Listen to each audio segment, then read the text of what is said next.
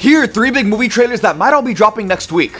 So according to a couple of different insiders, it seems like Monday we are getting our first official trailer for Blue Beetle. This has been my most anticipated movie of the year, and on Monday we're getting our first little taste. It's also been reported that sometime next week we are getting a brand new trailer for Spider-Man Across the Spider-Verse. This movie's coming out in 2 months, so the marketing is really about to start to kick in. Now this trailer is rumored to be dropping very soon. It could be next week, it might not be next week. But it's the first trailer for The Hunger Games: The Ballad of Songbirds and Snakes. This is a Hunger Games prequel movie and it's coming out in November. On top of all of this, the Super Mario Bros. Movie is hitting theaters, so it's gonna be a great week.